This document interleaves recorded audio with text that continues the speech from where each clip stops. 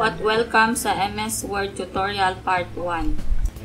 Sa video na ito ay magbibigay ako ng 3 paraan upang ma-open natin ang MS Word.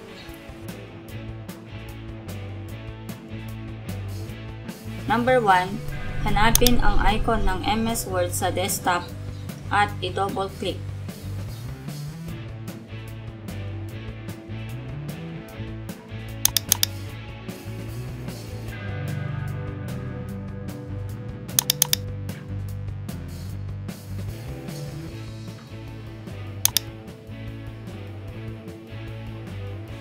Number 2, i-click ang Start button at hanapin ang icon ng MS Word.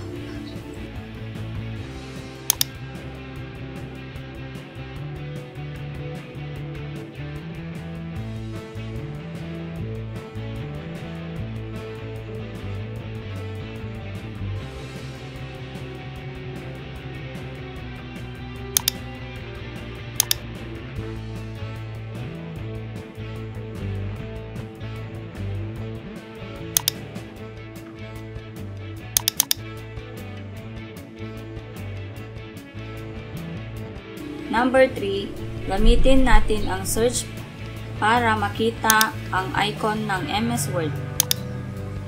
Pindutin ang Start button at i-type lamang ang WORD.